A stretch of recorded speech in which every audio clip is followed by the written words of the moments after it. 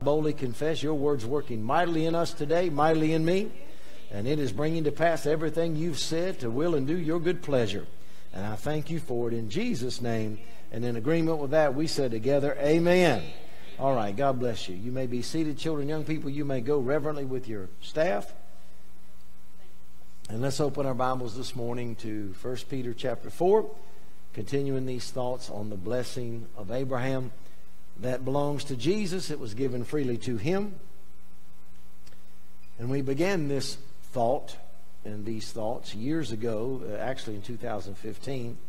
I was in here praying, and the Lord said to me, tell my people to examine in depth and in detail. Tell my people to examine in depth and in detail what I've done for them, what I've given to them in the person and work of my Son. Tell them to examine it until they can embrace it as theirs. Embrace it until they experience it in their life. The gospel needs to be experienced. And then he said, tell them to experience it until they enjoy it. And then he began to say to me, when my people can examine, embrace, experience, and enjoy the gospel, then they will become an expression of who and what I am in the earth under my glory. And that's what God really has designed in Ezekiel 47, that the temple, good morning temple, you're the temple, has a river flowing out of it that would flow to the ankles, the knees, the loins, and then could not be passed over. The ankles speak of our walk. Our knees speak of bending in worship. The loins speak of our witness. We no longer are producing our own image. Blessed are the eunuchs in the kingdom of God. Remember, Jesus said, some are eunuchs born that way, some are made eunuchs of men, but blessed is he who makes himself a eunuch for the kingdom of God's sake. What does he mean? Just step into the river up to your waist and you can't produce your own image anymore. I have no image to produce. His image is in me, and his image is being produced through me to his glory. And then there's a river that cannot be passed over, and that's the wisdom of God. And that's what the world needs desperately right now. They need the wisdom of God, and we know that the wisdom of God is personified in the person of Jesus and in the covenant called the New Covenant God's given to us. And so that being said, God wants his people blessed. And we begin to look at the things that belong to Jesus. Jesus is, first of all, he's affirmed by the Father. And we're joint heirs with Christ, so we're affirmed by the Father. Then Jesus was exalted. And there's no one as high as Jesus, will ever be as high as Jesus.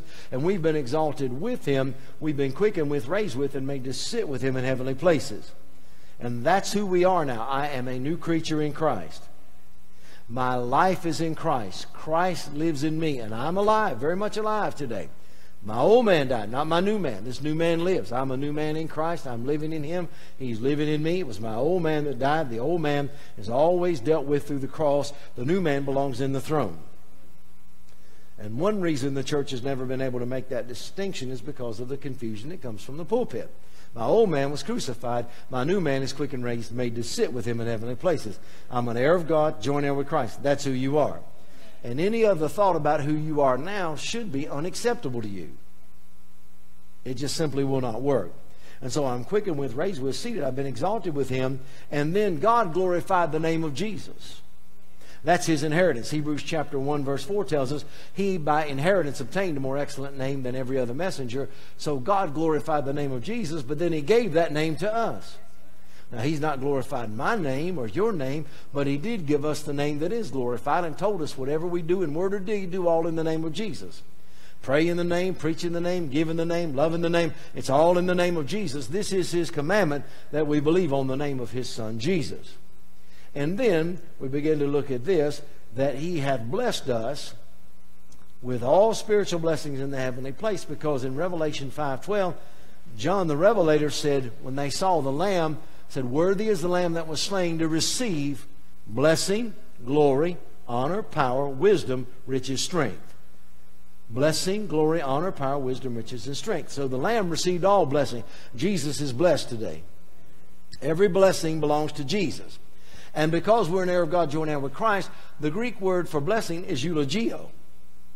And it means the final word or the final say. We actually use that word in English, eulogy. So when someone dies and we preach a funeral, we do a eulogy. It's the last statement over them.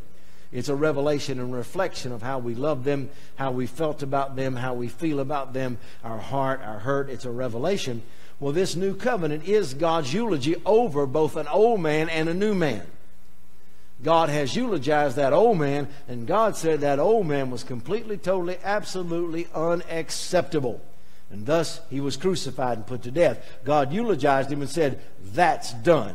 But this new man God has eulogized and said, my final word over you is, you are blessed, you are filled with my Spirit, you're anointed, you're appointed, you're ordained, you're filled, you're free, you're full of the blessing of the Lord that makes you rich. You are the blessed of the Lord. That's God's eulogy, and He's not going to change His mind. He's not going to change His mind. He has eulogized your new man. You are quickened with, raised with, and seated with Him in the heavenly places. And that blessing that's on Jesus translates to us, the believer, in this thought of the blessing of Abraham. We that are of faith are blessed with, being a joint heir with Christ, we are blessed with faithful Abraham. So God began to have me study the life of Abraham. Abraham was blessed with a specific blessing in the Spirit. He's righteous by faith. In the soul realm, God brought him to rest against hope. He believed in hope. In the realm of the body, he was rejuvenated. And when God breathed in him, he lived 76 more years and lived to be 175 years old and was strong until the day he died. By whose stripes you were healed. Himself took our infirmities, bare our sickness, and carried our disease. And the Spirit of Him that raised up Jesus from the dead dwells in you. He'll quicken your mortal body. We're believing God to be younger and stronger and quickened in the name of Jesus. Caleb, Barzillai, two men under the old covenant. Both had great leaders. Both served nobly. Both were great men according to God's testimony. One doubted. The other had a spirit of faith. The only difference between Barzillai and Caleb was the word of faith. Caleb said, this day I'm strong. God is my strength. He kept me alive. Give me my mountain. Barzillai said, let me go die. That's what they believed and what they said. So thank God. Abraham's blessing belongs to us in our body. Abraham got quickened in his body, and ladies, Sarah got rejuvenated in her body. And so you are never called daughters of Rachel or Rebecca. You are called daughters of Sarah in 1 Peter chapter 3. Got a right to have your body rejuvenated, to be strong and healthy every day you live. You're blessed in your health in Jesus' name. So we're expecting to get healthier as we get older. Now that's not the way the world thinks. That's not the way the world operates, and that's certainly not the way that they tell you things are going to go. They tell you at 40, expect this. At 50, expect this. At 60, expect this. But what we have is an expectation from the Word of God. I'm expecting to be well. I'm expecting to be healed every day I live in the name of Jesus. Praise God. I'm up. I'm well. I'm out of a deathbed, out of a sick bed, feel better than I ever have, and I'm thankful today. God is my health and strength. That belongs to the seed of Abraham. And then in the social arena, Abraham took this posture, let there be no strife between me and you. Even when Lot was wrong, even when Lot had no promise, and he began to fuss, and everything Lot had was because Abraham was blessed. It's not because Lot was blessed. He proved that when he separated from Abraham, man, he started stumbling and fumbling, and he got into curse and corruption. It didn't take him very long to do it. His blessing operated through Abraham. And Abraham said, listen, don't let there be any strife between you and me. You choose. If you choose right, I'll go left. If you choose the good plains of Sodom, I'll go the other way. And he let Lot choose. He would not get in strife. And, that's the heart that we have. We're just not going to fuss and fight with people. We're not going to argue with people. I'm going to walk in love. And if people are going to oppose me and find fault and criticize with me, I just open my Bible to the book of 2 Thessalonians chapter 1, verse 5, 6, and 7. And that tells me that if people keep troubling me, God will find something else for them to do. I'm being kind. God said it's a righteous thing for me to trouble them that trouble you. And that's not old covenant, that's new covenant. Now, I personally don't want anybody to get in trouble.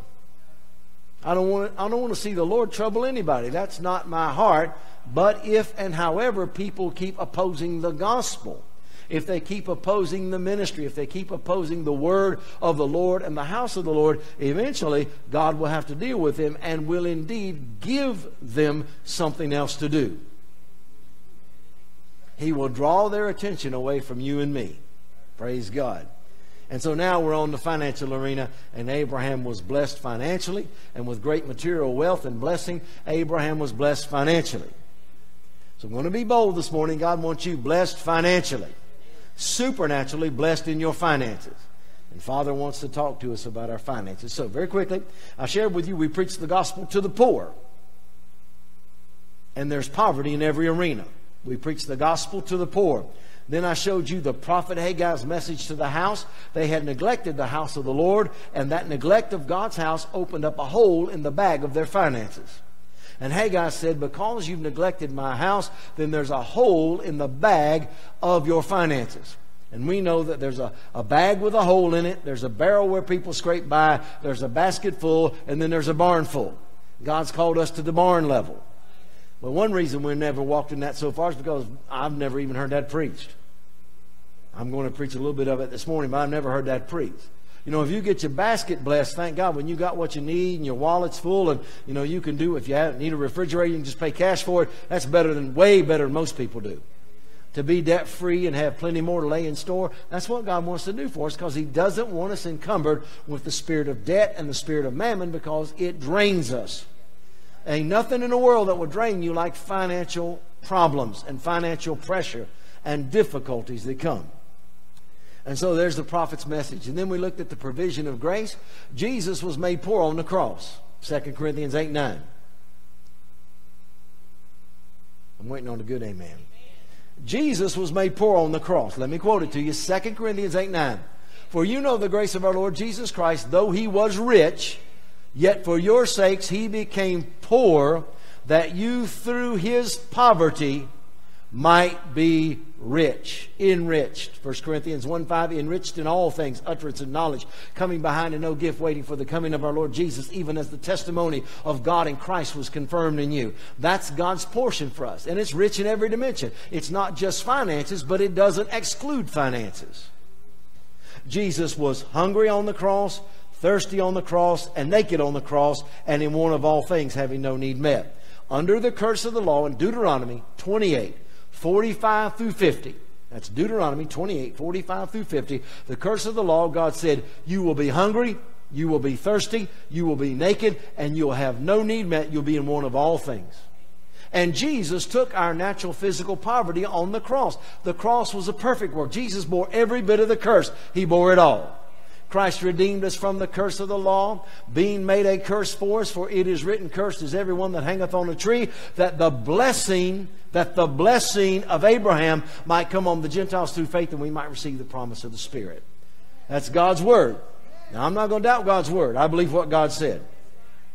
Now, that being said, we have that truth, and then we looked at prosperity of the soul, because God wants your soul to prosper.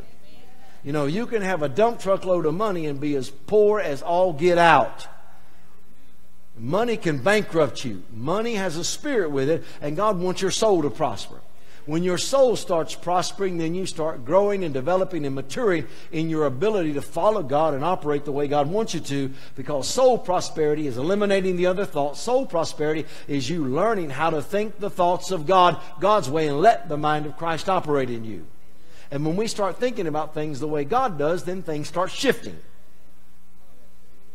Praise God. And now we're looking at this priority of stewardship. And so we read 1 Peter chapter 4, verse 10. Every man hath received the gift. As every man hath received the gift, even so minister the same one to another, to both sinner and saint, as good stewards of the manifold or multifaceted or 5 dimensions, spiritual, mental, physical, social, financial, the manifold grace of God. This grace is multifaceted, it's deep, it abides in every realm, and grace is to impact the way we deal with our finances, our money, and our material possessions. The manifold grace of God. So look at this with me under stewardship. You see the matchless gift. You receive the gift. Who's the gift? Jesus. He's the matchless gift. I've received Jesus. I didn't receive the church. I didn't receive a doctrine. I received Jesus.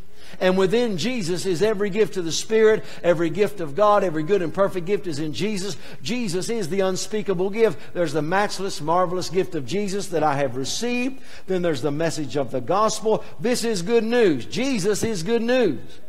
Jesus is good news this morning. Jesus came to save, heal, and deliver broken, crying, dying, hurting, broken humanity. The gospel's good news.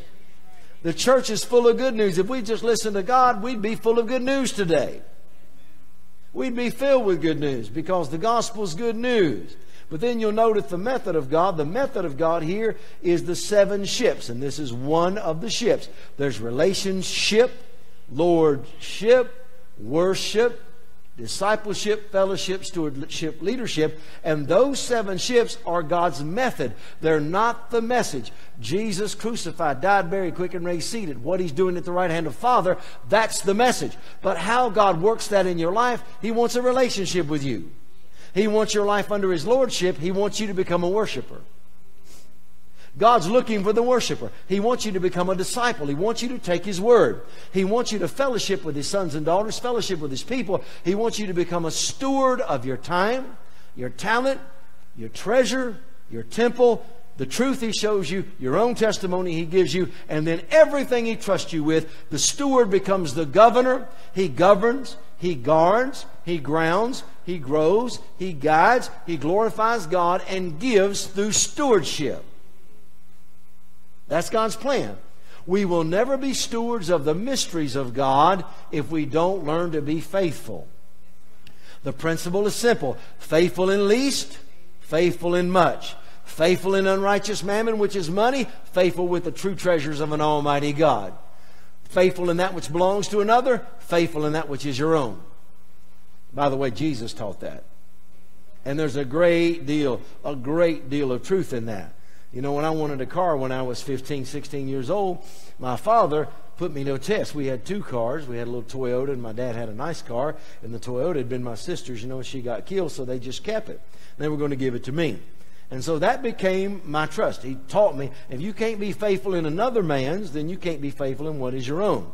So he taught me, when you bring that Toyota back after you've been out on Friday night, you bring it back full of gas. And if I give it to you clean, I want it back clean. And my dad was always meticulous about his cars. He always kept it full of gas. You know, if it went under 3/4, he thought we were bankrupt. Because he grew up in the Depression. He just had that mentality. You don't ever let your gas tank get below half, boy. Don't ever. My dad never run out of gas one time in his life. If it gets below half, man, you better find a filling station quick. So he said, if that car has less than a full tank, when you bring it back, you fill it up. You take it and wash it. You wax it. You take care of it. If you go out here and blow that car up, then you'll walk. Because that thing only had a little 4-cylinder sewing machine motor in it, you know. It wasn't those first Toyotas, this was made in 1971 when Karen bought that in 1971. Those first Toyotas, all they had was a sewing machine motor in it. Probably didn't have but about 90 horsepower in it. And you step on that and you didn't go very far very fast. It wouldn't run but about 65 miles an hour. It's a nice little car, but you know, you could burn those up. And he says, you go out here and burn that up and blow it up, hot rodding with your friends. And I said, Dad, you can't hot rod this car. I'd have to push it off a cliff to make it go 100. But I learned some things about stewardship. And then he told me when I was 18, getting ready to go in ministry, turning 19, he said, now I'm going to help you get a car. And he said, I'm going to help you. And when he went, and then he got me a nice car. And he said, now the same way you learn to take care of that little Toyota, take care of this one, and it will always be a blessing to you. You learn to take care of what's another man's, you'll learn to take care of what's your own. Amen. Just practical wisdom. Jesus taught that. That's stewardship. There's the method of God. So you can't violate God's method. You know, the kingdom doesn't work your way. You have to learn to do things God's way. And God will always be leading you in those 7 ships. There's never a time that He won't be leading and developing those 7 ships in your life, because that's not the message, but it's the method. And God works by method. And if you violate method, you'll stop your growth and maturity. Can you receive that? And then here he says, we're ministers of the manifold grace of God. We become good stewards. And so simply said, and very quickly this morning, stewardship starts with the Father. God doesn't ever require anything of you first. He gives to you first. He first loved us. He will first give blessing to you. He doesn't require anything from you. It starts with Father. He gives to you first. Then secondly, He wants you to surrender yourself. What God really wants is you. This is not about wallet and money. It's about you. He wants you, Miss Joyce. The Father wants you. He loves you. Jesus died for you. Didn't die for money. He died for you. So in 2 Corinthians chapter 8, they first gave themselves to the Lord. Their stewardship. My first sacrifice, my first gift, my first offering is me to the Lord. Keep that in order. Then he says, number 3, seek first the kingdom of God. And the kingdom is righteousness, peace, joy in the Holy Ghost. And that's not your righteousness. It's not your peace. It's not your joy. And it's not your Holy Ghost. That's His. You seek it and He freely gives it to you. Seek first the kingdom of God and His righteousness, and all these other things will be added to you. And then we notice when the church takes its place in stewardship, Paul said, I exhort first of all that society has a foundation. You know, the foundation of society is the church operating in stewardship, because we are praying for every man. We are praying for kings and for those that are in authority. We are offering supplication, prayer, intercession, and giving of thanks for all men, that we may lead a quiet and peaceable life. You see, that's what God's after, and He's blessed us in America to lead a quiet and peaceable life. There's nobody hindering us or hassling us as we preach the gospel this morning. There's nobody coming in with a gun to shut us down. There are some countries where we couldn't do what we're doing this morning. We lead a quiet and peaceable life that we may share the gospel. And you'll find that in 1 Timothy chapter 2. When the church is a steward of what God gives, I'm going to pray for anyone that's in the White House. It doesn't matter who it is. I'm going to sincerely pray for our leaders, our legislators, our Supreme Court. I pray for the congressmen, the senators. And we all know it's real easy to badmouth people in Washington. It's not hard, especially when you hear and see things. Like one man said, I don't see why everybody's mad at the politicians. They ain't done nothing. Meddling right along. Hallelujah. Meddling right along. So I'm praying for this president. I'm praying for every leader we have. I'll pray for the next one. Somebody said, what if you don't like him? It didn't ask me if I like him. God said, pray. 1 Timothy 2:1. Society will function better if the church will take its place and quit condemning and criticizing those people and pray for them. And I promise you, you can't pray for anybody that you're always bad-mouthing. You cannot pray for anybody that you always have something bad to say about. I was with a pastor of a large church, and under the last president's administration, we were listening. I was in his home, and we were listening to the State of the Union, and he just did not like the last president, and he was all upset and getting tore up. And I said, well, my brother, let's me and you get down on our hands and knees right here, and I'll get down with you, and let's pray. And he said, you pray, I'll listen. He couldn't even pray for the man. And I thought to myself, now, I'm not going to get myself in a place where I can't obey 1 Timothy chapter 2. I exhort, first of all, prayer, supplication, intercession, giving of thanks be made for all men, kings and in authority, that we may lead a quiet and peaceable life, for this is good. God said it's good, acceptable in the sight of God our Savior, who will have all men to be saved everywhere and come to the knowledge of the truth. There's one God and one mediator between God and men, the man Christ Jesus, who gave himself a ransom for all in due time to be testified of. And then Paul said, I'm made a minister according to the dispensation of grace. And then he said, I would therefore that the church everywhere lift up holy hands without wrath and doubting, praying and believing God. Society's foundation becomes sure when the church takes its place in stewardship. And then there's the sowing of our finances, which is also part of our stewardship. So let's go to Proverbs chapter 3. Turn there with me. And this is where we ended last time. And I haven't been in the pulpit. This is 2 weeks. This is the third week. So maybe we've let some of these thoughts slip. But remember that I told you that in every chapter of Proverbs there's wisdom. I read Proverbs 11 this morning. Today's the 11th. I found 3 or 4 things Father had hidden for me there just for today. The book of Proverbs is incredible. God's got things there, hidden things. There were some things there. And you know, the end of the book of Proverbs talks about giving and sowing. And that's what I'm going to be teaching on this morning. It's wonderful. So this is what he said in Proverbs 3, 9, and 10. Stewardship now. Stewards of the grace of God. Honor the Lord with your substance. In the new covenant, my substance is my faith. Hebrews 11, 1. Now faith is the substance. So what I believe is going to honor God. What I believe is going to dishonor God, that's my choice. I believe what God said. I'm going to honor God with my faith. Faith. Then finances, the first fruits of all thine increase. The word increase here in the Hebrew language means material goods, finances, or to have increase in the financial arena. So he says, now, go ahead and sow first. Give God priority in your finances. Honor God in the tithe and offering. So shall thy barns be filled with plenty, and thy presses shall burst out with new wine. Now, there's 4 things here that I want to show you, and then I want to give you some thoughts about finances and stewardship, and we'll close this morning. Notice my faith honors God. I believe God, don't you? And I don't believe God any more than I believe His Word. I can't trust a God that I can't trust His Word. He gave you the Bible so you'd believe. The Scriptures reveal the living Word and the plan, the heart, the mind, the thought of God. I must believe the Scripture. As it is written, we have believed, according to the Spirit of faith. 2 Corinthians 4:13. So, I honor God with my faith. Then I honor God with my finances. And then there is the fullness of God in the 4th dimension. God wants me to learn and grow to live in that 4th place, or that 4th dimension. And there's all kinds of revelations of that in your Bible. But barns being filled with plenty means that we will be well off in the material arena. Well off in the material arena. Now, I know that that has a bad connotation with a lot of people, but God's never planned His people be broke. That's not God's plan. And I'll prove it to you. If He loves poverty, He is a hypocrite because He don't live in it. When I read about where He dwells, it is a place of amazing splendor, amazing glory, wonderful beauty, and everything there functions in the realm of fullness. Everything. Everything that functions where He is in that realm of spirit overflows all the time. He's never had a shortage there. He's never had lack there. He's never had lack of supply. One old preacher said, He does not sit on a threadbare throne, neither does He have angels that are laid off. He's just a prosperous God, and we're His people, and that should be poured out on us and reflected in how we operate.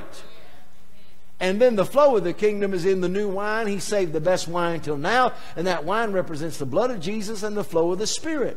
And God wants us to just break forth. Burst. I mean, a bursting is a breaking forth. God wants you to flow in the blood of Jesus on that mercy seat and the covenant. And God wants you to flow in the Spirit of God and the gifts and in the fruit. He wants a flow in your life. He wants it to flow like a river. We were never meant to live dry lives. We're meant to live in the flow. Praise God. Can you see that? That's your stewardship of your finances. Sowing of finances is important. Now, just 5 simple thoughts this morning. Some things that the Lord said to me about finances and sowing finances that He wanted me to talk about in the blessing of Abraham. So number 1 this morning is this. We need to repent of wrong thinking and the mindsets that disagree with God's Word. My money is spiritual, not carnal. God made the material arena. God made a man and put him in a material world. Material things are not evil or ungodly. God made those things, not man, not the devil. God made those things.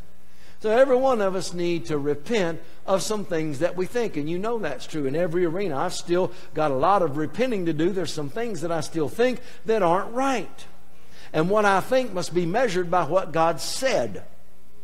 Now watch this. It's an old illustration, but watch this. You know, when this is a $50 bill. It's a $50 bill. It's a $50 bill. And when you go outside the church, you know, if you got a big car, put some gas in it and see what $50 does. You got a big car, $50 won't fill it up anymore. You got a family of 4 or 6, go to the movie theater. And I dare you to buy condiments. Go ahead, get drinks and popcorn. They want to mortgage on your house to buy drinks, popcorn, and candy at a movie theater. That stuff's expensive. It's outrageous. It's outrageous. We took Anthony to the circus. Back when Anthony was a wee little fella, we had a snowstorm come through Hampton, Virginia, where we were at Bethlehem, Judah, and he wanted to see, they kept advertising this thing. This is the final tour of Gunther Gable Williams, the great lion tamer and tiger master. And Anthony got all caught up in Gunther Gable Williams, and so we were supposed to go. And then we couldn't go because of the snow. And so finally they had one last show on Saturday afternoon. And so here Teresa and I are. We got Anthony in our arms, and we're taking him. And we got up to the window, and all that was left was the last row on the top of the Hampton Coliseum. And I usually don't go that high without a parachute. That's high. You need binoculars to see elephants up that high. That's a big arena. That'll seat about 14,000 people. You got to be way up there. And the lady, and those tickets in the paper were like $10 a piece. And the lady said, and you got to remember now, there's about at least, and I'm not exaggerating, at least 1,000 people behind us. And they've got several windows operating. And I stepped up there, and she said, that'll be $50, or I think it was $48 for the 3 tickets. And I said, it's supposed to be $30. She said, $48, take it or leave it. $48 to sit in a place where you can't even see elephants. And I'm thinking, you know what? I got a good mind to ditch this. I don't need this. But then Anthony, I want to see Gunther Gable Williams. I want to see him, Daddy. So you know what I did? I pulled out the $48. We get in there. Then he wants a lightsaber. You know, one of those swords with a light on it. Now, normally they're $10, but now this is the last show, and since they had snow and some shows didn't get, now they're $25. You know what I did? I gave the guy $25. Now, that was bad, but this beat all. The guy's coming up through there, popcorn, peanuts, snow cone. Anthony says, I want a snow cone. I thought, okay, surely $2 for $7 for a snow cone for colored ice. I walked out of there, $48 for the tickets, $25 for the saber, $7 for a snow cone, and I said, I will fast till 3 weeks from now before I buy anything here to eat. I walked out of there with $80 that should have cost me about $50. And that was in 1993. But anyway, the guy behind me, he was an older guy, and he had his grandson with him, and he leaned up to me and he said, you know what? Jesse James wore a mask. And I didn't know what he meant, but I do now. I'm thinking, I'll feel more comfortable. If you'll pull a gun on me and put a mask on, I'll feel more comfortable. You're robbing me. If you really want me to feel comfortable, point the gun at me. You're robbing me. And that old man said, Jesse wore a mask. Carried a gun. Hey, go buy a car, $50 ain't much. Go buy a house, $50 ain't much. Go buy groceries. I come out of there the other night, I'm looking at that stuff, $68. I'm thinking, you know what you do, you go home and you get the receipt out and you add it all up, and you just can't believe there's $68 in that basket. There's no way. Yeah, it's true, because $50 don't do much. And we all know that this is the incredible shrinking American dollar. It just doesn't do as much. Right? Now, that's our mindset. Now, when you get in church,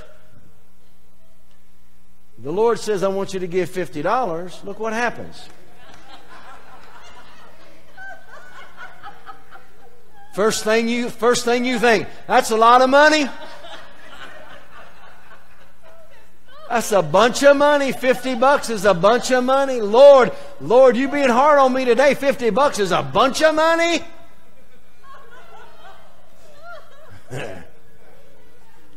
See, here's the wrong thought the church has. Do you know that as long as $50 looks like this out there and $50 in here, the church is going to struggle? And that's the reason. Because double-minded people are what? They're unstable and all. Out there, it's $50. That's what $50 looks like. But in here, that's what $50 looks like. Do you see that? How could you not see it? $7 for a snow cone. How could you not see that? So what people don't realize is this, is that we're a church. We're a church.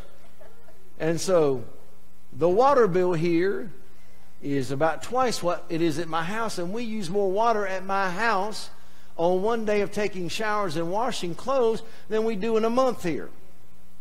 But the water bill's higher. We use a lot more electricity at my house than we do here, because we don't run these units. When I'm in the office or we're working on Wednesday, we use small portable space heaters. We don't ever turn the units on. A lot of times when I come here to pray, I may put a space heater on over there and go warm myself and come pray. We don't do that because it's very expensive to do that. But you know, we use more electricity over there at my house in one day than probably we will here in 3 or 4 weeks, at least in 4 or 5 days. But yet the power bill here is 4 to 5 times more than what we pay at my house, because it's called commercial. And the moment you become commercial, you just tripled everything you do. The insurance is commercial. The light bill is commercial. The water bill is commercial. There's a mortgage payment on it. And so it just goes on and on. So we need to repent of our wrong thinking about finances. Now let me hurry this morning. Genesis 13:2 said Abraham was rich in cattle, silver, and gold. And the word rich there in Genesis 13:2 in the Hebrew language is the word kabod. And we all know that word means glory. You've heard of the Shekinah and you've heard of the kabod. It's glory. But it also has a negative connotation of heavy, weighty, and grievous. Heavy, weighty, and grievous. And so in Genesis 13:2, when you look at it, Abraham is rich and he's wealthy with money and material goods, but it's grievous to him. Do you realize that money can become very grievous? Not only money, but the lack of it. But then in Genesis chapter 14, in the last few verses of the chapter, when he's talking to the king of Sodom, he lifts up his hands and he said, I bless the Most High God, possessor of heaven and earth, that I will not take a shoe latchet from your shoe, because you'll say you made Abraham rich. God had dealt with his thinking. That word is not kabod, it's the Hebrew word ashar, which means you have made me great, or God hath made me enriched, or God hath supplied me. And there's a big difference between having a lot of money and being supernaturally supplied. And Abraham said, you'll say you supplied me, because Abraham turned down the wealth of 5 kingdoms. 5 kingdoms. He conquered 5 kings and their wealth, and he turned it down, and he said, I don't need that money. I don't need that. What I need is El Elyon, which he received from Melchizedek. That's what I need. I need to be connected to God more than I need a dump truckload of money. And that's what God wants us to see. If we want to do the ministry God's given us to, more than we need a dump truckload of money. And you know, when you think, if we just had the money, you got to stop thinking like that. We don't have the money today, but we have a God today. We don't have the money, but we've got a God that's bigger than any lack. We've got a God that's bigger than anything we're facing. We have El Elyon with us. And He is the source of supply. And that's what Abraham learned there. He repented of his thinking, because as long as he had silver, gold, and cattle, it was a burden to him. He was dependent on the money. And I know pastoring a church, you start looking at the money, and you look at the finances, and you look at what came in, and you look at what goes out, and you're always trying to make ends meet, and you're always trying to get the budget right, and you're always trying to make the books balance. Oh, it's just on and on. And I'm learning to lay that down. I have a God. I have a God. He's El Shaddai. He's the Almighty God. He supplies me. He takes extravagant care of me. He's blessing open door. He's kept us alive. He's kept us this far. He's a mighty God and a great God.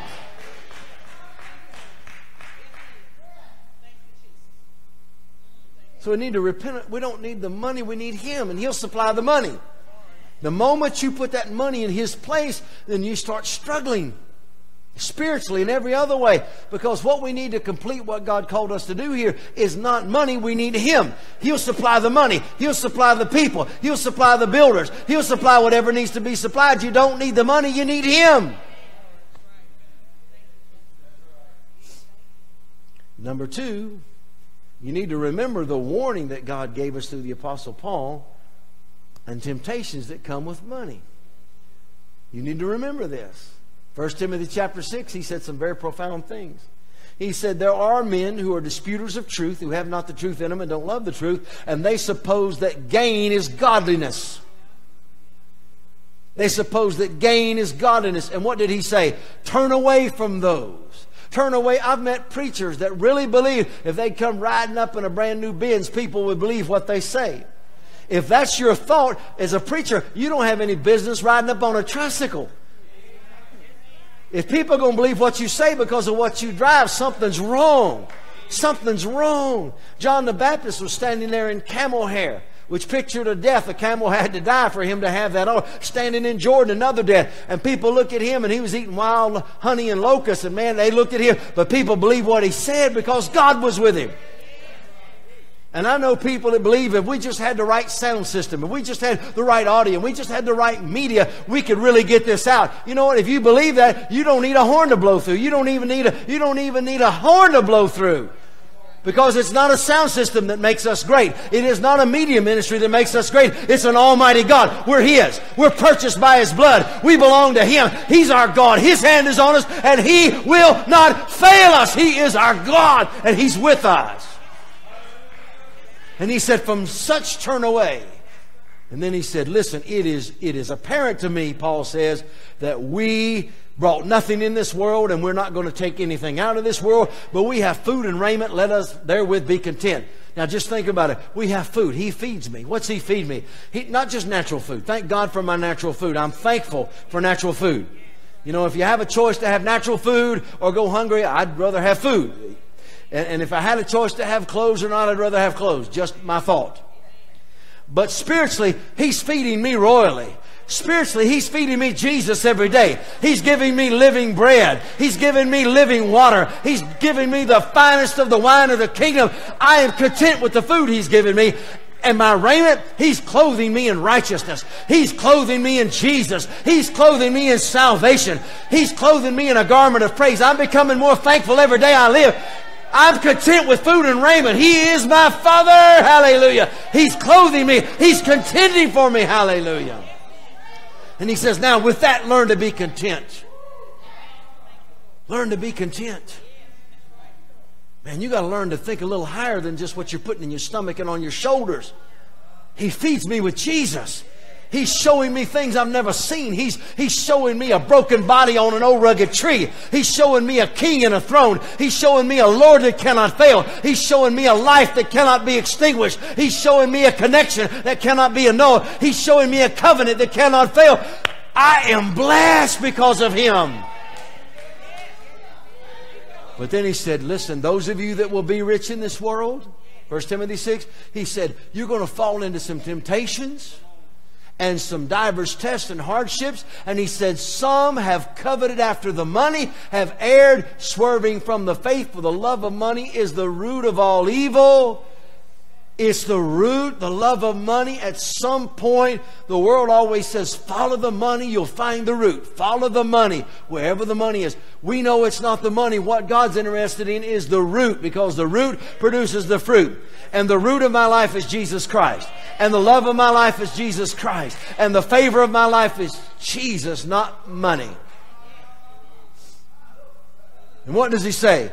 He says, but thou, O man of God, flee these things.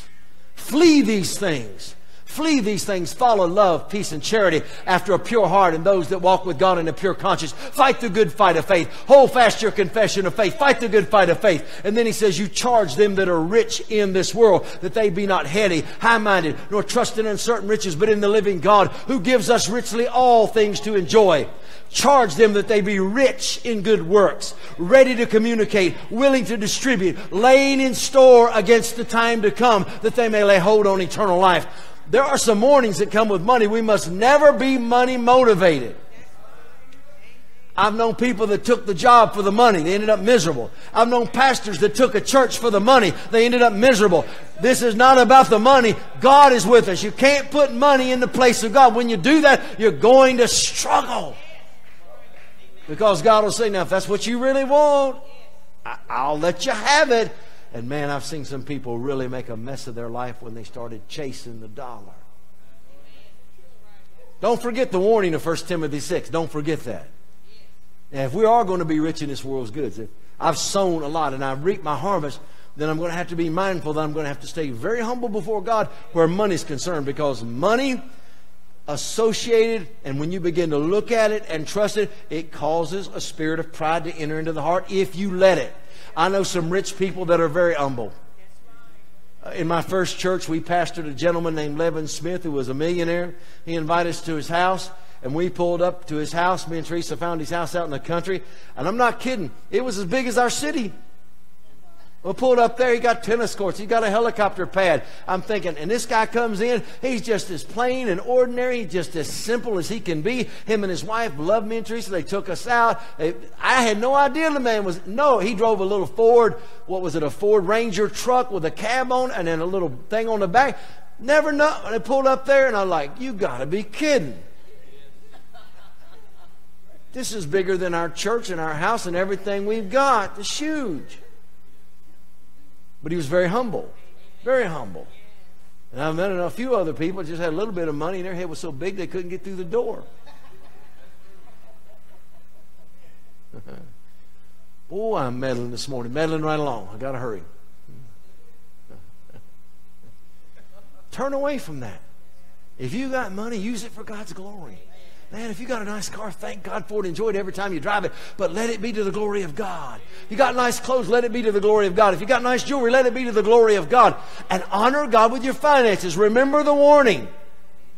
Timothy, don't forget this. Charge them that are rich in this world. With money comes temptation. You know, with poverty comes some temptations. You know, there's some temptations poor people go through that rich people don't. There's some temptations rich people go through that poor people don't go through. Amen.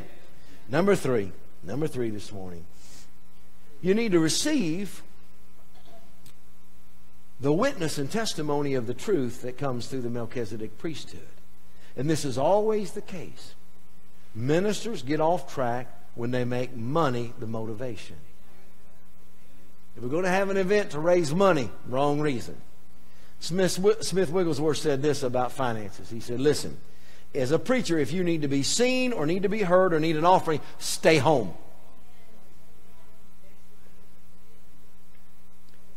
Stay home. If you need to be seen, heard, or need an offering, stay home. God can't use you.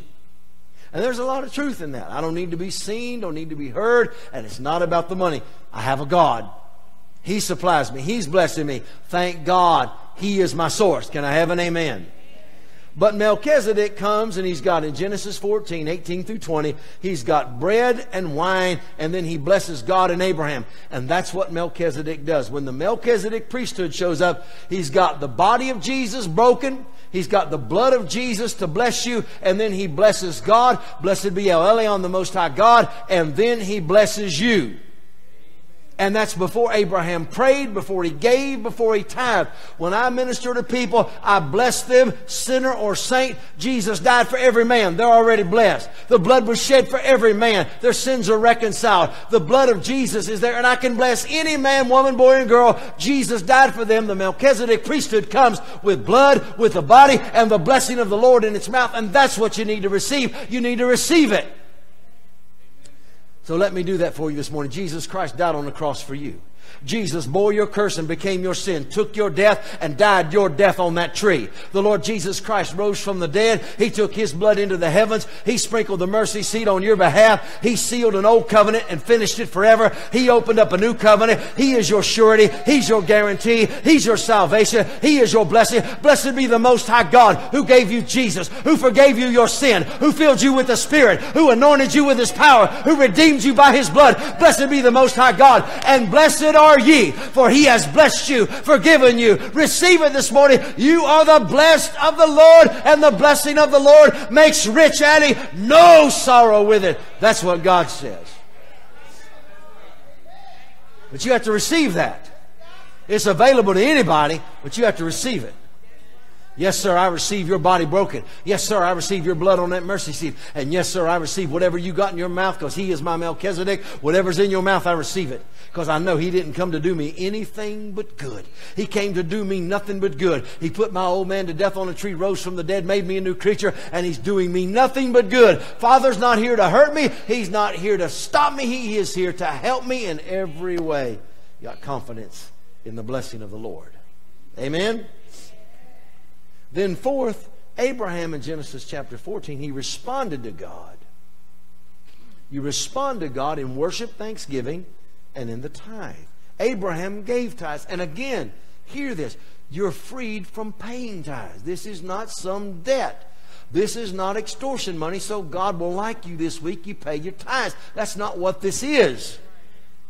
Abram gave tithes. tithes. And that's our heart. The giving of the tithe is the honoring of God in the first fruits. That's what it is. It's the gift. I'm not under obligation. I give willingly. I give cheerfully. Paul said it this way: let every man purpose in his heart what he will give and how he will give. God loves the cheerful giver. I do it gladly, willingly. I give the tithe.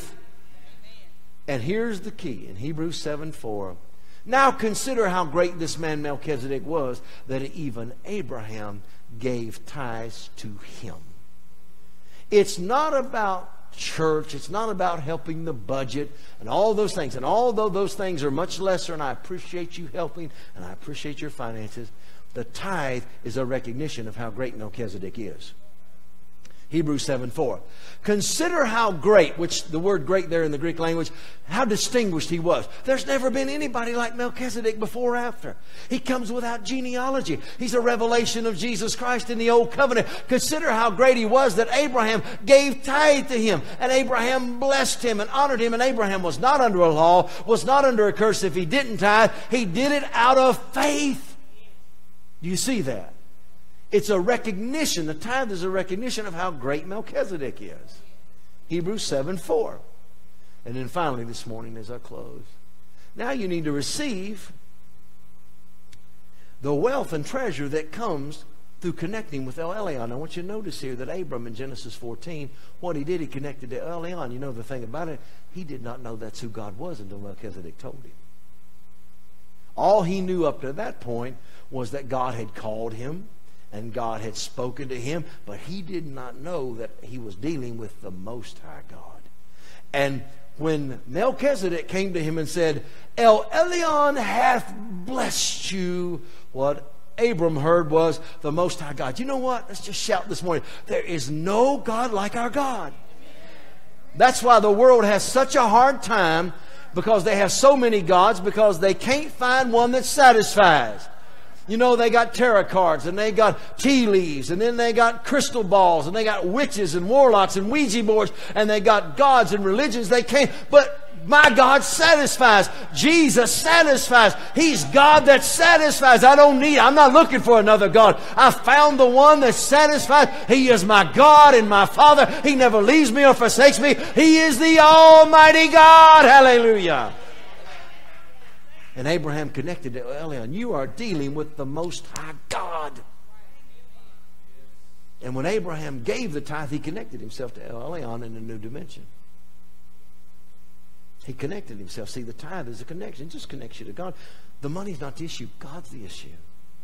See, if we say, man, if we just had the money, then we're thinking in a low place. But if we say, God's with us, we can do whatever He tells us to do. Come on, help me. God's with us. We're well able. Remember, we're not able, for we see the giants and the sons of Anak and Arba the giant, the walled and fenced cities. The people are great. And in our eyes, we were grasshoppers, and in their sight, we were grasshoppers. We're not able. Caleb said, if God be with us, we'll kill them all. Caleb said, we'll kill every one of them if God is in this house. If God... Listen to me. It's a supernatural miracle that certainly that I'm pastoring this church. It's a supernatural miracle that this church is still standing. But you know what? God woke me up this morning. It's the strangest way He's ever woken me up in my life. You know what He said to me this morning? It's crazy. I said, Lord, He woke me up. It's early. He woke me up and He said, Marietta Smith. And I thought about Marietta, and those of you that remember her, she was a beautiful little black lady about this tall that had come from Jamaica here and born in Jamaica and came here, and then she went to New York and married a husband, and her husband died, and she moved back here, and she's about that tall, very, very sweet lady, precious lady, and really did love me. I mean, Marietta loved me about as much as anybody around here ever has. She just really thought I was the best. She just thought I was the best preacher and the best pastor in the world. I like people like that. Hallelujah. Good to have some of them around, because you always got somebody think you ain't worth nothing. You know, they ain't hard to find. Somebody said, aren't you worried about getting a big head? No, there are enough people with pins around here to keep the air out of my head. I ain't got to worry about it. I ain't got to worry about no big head. There's enough people with pins to pop your balloon. Don't worry about that. But Marietta, she just thought I was the best. And so we got ready to build this building. We were at the old building, and Marietta come up to me with tears after one of the morning services. She said, Pastor, she said, the Lord told me to give $1,000 to the building program. I said, Marietta, I said, I know where you live, and I know, and I really appreciate that, but I can't take, I told her, I said, I can't take that.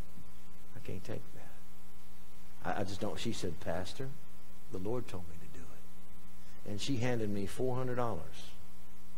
And she said, now, I don't have the rest, but I'm going to pay. If I have to pay it a dime at a time, I'm going to pay that because the Lord told me to. You know, we got in the middle of this building program, and we were struggling, and I was racking my brains because of all the problems we had trying to build this building, get on this property.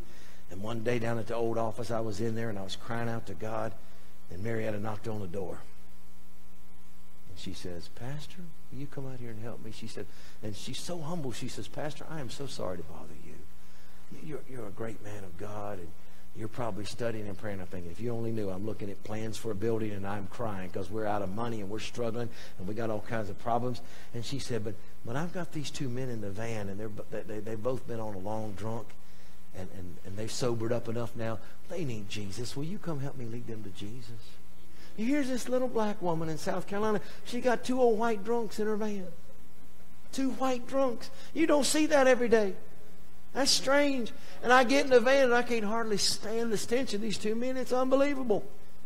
These two men have been in the gutter, you can tell. And Marietta's got tears running down her face. And she says, Pastor, lead us in the sinner's prayer. And I got on my hands and knees in Marietta's little old dilapidated van, prayed the sinner's prayer with those two men, prayed for them to be healed, prayed God deliver them and sober them up. They're crying. They said, yes, Jesus, yes, Jesus, yes, Jesus. And she says, thank you, Pastor. And I'm going to take them. And she took those two men back to her home. She took them in. She fed them. She clothed them, kept them for a couple months, and ministered to them before she got them on her way.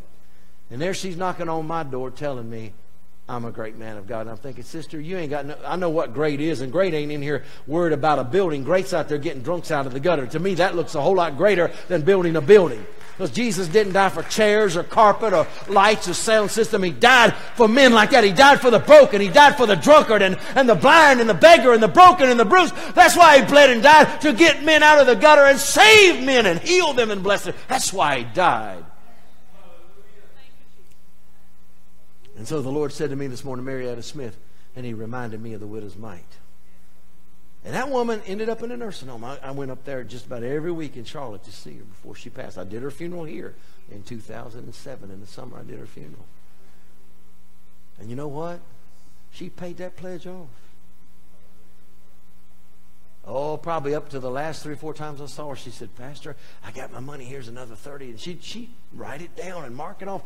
Pastor, my pledge, I got $30 more. And the Lord said to me this morning, Marietta Smith. And I started thinking about Marietta and how she had touched my life. I won't ever forget her. I won't ever forget her. I will never forget Marietta Smith. She made a profound impact on my life. She was here like 5 years. She made a profound impact on my life. And the Lord said, remember when I sat and watched how they gave? She said, you know, there's a widow's mite at Open Door, and her testimony will never be forgotten while there's an open door. He said, you know what? There are many reasons I've got Open Door where it is and for what it's about to do. But he said, one reason I kept it is because of Marietta's mite. And then he whispered to me, he said, she's dead, but she's still speaking. Whew. Says she's dead, but she's still speaking. Her alms have come up before me. Her gift of 1,000. And it's not about the 1,000. It was about her heart. It's not the money that moved God. It's her heart. That woman had a heart. That woman had a heart that loved God and loved this house. That's what touches God. It's not the money. So I'm not going to stop and say, now, all you will give $1,000 seed, you'll be blessed. I'm not going to do that. It's not the money. It's the heart that God's after. He said that just as clear to me. First thing he said to me this morning, Marietta Smith. And he said, there's a widow's mite at Open Door. Because Jesus said against the treasury, and He watched not what they gave, but how they gave. How they gave. And how they gave. And He said to me, now receive. Because this is what Abraham said. And Genesis 15 opens up. And now He's gave tithe to Melchizedek. He's just turned down the world's way. And God says to him in Genesis 15:1, Abram, fear thou not. I am with you, and I am your exceeding great reward. Let me look at this real quick. I want to show you one thing. I'm sorry, I'm going too long. Man, I'm having a blast. Hallelujah. After these things, the word of the Lord came to Abram in a vision. This is Genesis 15:1, saying, fear not. That's peace. When I'm connected to God this way, El Elyon brings me peace. That word is wholeness or soundness. God delivers us from our fear. Man, isn't it good to be just without fear? You don't have nothing to fear today. He's your Father. He's your God. He's covering you. He's got you. His arms are underneath you. He is your God. But then, I am thy shield. He'll be your protection. He'll be your defense. I am your shield, and I am your exceeding great, which the word there means I'm going to exceed great. I am way past your exceeding great reward. And this is the true blessing of the tither. And here's how I know. Because the word for reward is sakar. Listen to this. It means, I'm just reading right out of a concordance. I'm not making this up. Payment of contract. Payment of contract. I am your benefit. I am your hire. I am your price. Wages, reward, fare, fee, passage, and money for all that is needed. Right there out of a Hebrew concordance. I'm not making that up. So what he's telling Abraham is, now, you just honored me in the tithe. And you didn't have to because there's no law. You didn't have to because there's no curse. But you did it out of a heart. Now, he said, now, here's what I'm going to do. I'm coming to you as El Elyon. I'm your peace. And I'm your protection. I'm going to protect you. I'm going to defend you. I'm going to be your rear guard. I'm going to protect you. But I'm also going to make sure that I am your prosperity. I'm the one. I give you the wages. And later it says in Genesis 24:1, and God did bless Abraham in all things. God is my salary. Hallelujah. God is my wage. I've got a God that can't fail. He's my Father. Hallelujah. Stand with me in Jesus' name. Man, I'll preach all day if you don't stand up. Praise God. Now look at this. Come on, read it with me. Isaac sowed in the land of famine. Look at it. He received in the same year 100-fold. Let's mark the blessing. Number one, 100-fold. That's the fourth dimension. That's the 100-fold realm. It's the seed, the blade, the ear, full corn in the ear. 100-fold. That's the fourth dimension. That's the barn level. And notice, he received that, and then the Lord blessed him. Number two, the Lord blessed him. Next verse. Number three, the man waxed great. You know what greatness is? Greatness is when God is your source and God is your supply. Greatness is not us doing great things. It's God being our source. That's number three. Number four, he went forward. How would you like to go forward this morning? I want to go forward in the Lord. I want to go forward in ministry. I want to go forward in this church. He went forward. Man, I'm tired of going backwards. I'm tired of 3 steps forward and 2 steps backwards. He went forward. When you connect to El Elyon, we're going forward in this. There ain't no backing down now. That's number 4. Number 5, and grew. Praise God, I'm growing. Praise God, I'm growing. You know, God don't grow big ministries. He grows big people. Big people do big things. But God's growing me. God's growing you. He's growing you, praise God. And he grew until he became very great. Next verse. He had possessions of flocks and herds and great store of servants, and the Philistines envied him. Man, can you imagine? I can, can't you? Think of it. 100-fold. The Lord blessed him. He waxed great. He went forward. He grew. He became great, had possessions, and the world envied him. 8 blessings connecting with the giving of the tithe. Can you imagine God doing something here on this property where Lancaster drives by and say, I don't know what them people do or what they got, but there's something strange about that, because that people right there, they are blessed. That's the way it should be. We are blessed of the Most High God. We are blessed of El Elyon. We are connected to him in Jesus' name. Can you receive it? All right, Father, now thank you for your word. Thank you for your spirit. Thank you for what you've given and what you've done. Thank you, Lord. Thank you, Lord. Thank you, Lord. Thank you. I praise you. Thank you. Thank you. And that's what I hear the Spirit of God saying. No, you don't have to. No, you don't have to. I'm looking for the heart that wants to. I'm looking for the heart that desires to. I'm looking for the heart, not the mind that says, well, I'll do it one day when I get enough, but the heart that says, I'll start where I am. That's what the Lord's looking for. And Father, I thank you, Lord. We connect to you today. We connect to you. We connect to El Elyon. We connect to El Elyon, the high. You're a holy God. And God, I repent of my thinking, because I've thought for a long time, if we just had the money, and Lord, I'm just laying that thought down. I have you, and you're more than enough. Man, that's setting me free. I've got him. He's El Shaddai. Hallelujah. He's Jehovah Jireh. He's Jehovah Nisi, Sid, Kenu, Shamoreh, Shalom, Rapha, El Shaddai. He is the mighty God. Amen. Now, Father, I thank you and I praise you and I bless you for your goodness and mercy, your supernatural grace. Thank you, Lord, right now. Now let the elders and ministers come forth quickly, please. Please come. And if you need prayer, please don't leave without being prayed for. If you're hurting in your body, you need help, you need instruction, you need encouragement, please let us pray for you. I love you, Open Door. You're a blessed people. I'm so glad I don't ever curse Open Door. Now, I used to say some dumb stuff about the property. I ain't never cursed you because I don't believe in that. But I used to say things like, you know what? Listen to me talk my doubt and unbelief. You know what? We were a lot better off in that old building. You know what? That's a bowl lie right out of hell. And yet, pastor's saying that. So pastor's saying that. I got a pretty good idea. That's not good. You know what?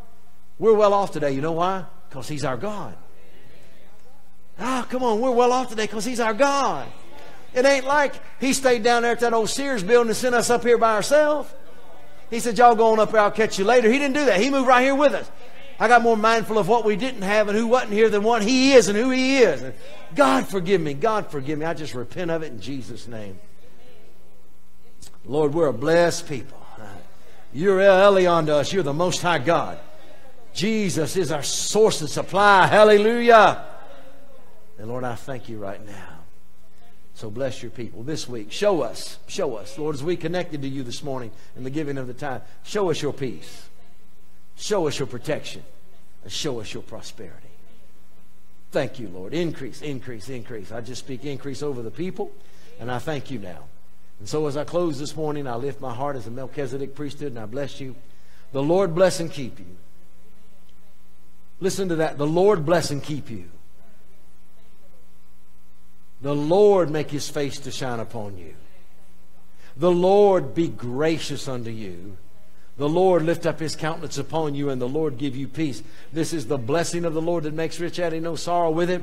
It's the blessing of Abraham. It belongs to you. If you're Christ, you're Abraham's seed. Now receive it, believe it, walk in it, and share it everywhere you go. In the mighty name of Jesus, you are blessed and highly favored. The altar's open. Don't forget the week schedule. And you are blessed as you go to share the gospel in Jesus' name. Amen.